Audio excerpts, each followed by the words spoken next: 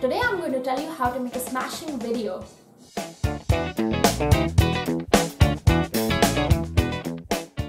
First, humanize. Tell a real human story as access to an issue. Well, that's how journalists try to get people to care. Number 2, surprise. Trust me, surprise is a key element to a successful story. We love surprises as they make us happy. Boom! Third, be short. People say videos on the web shouldn't be longer than 3 minutes. And it's kind of true. You can tell a good story in less than 3 minutes.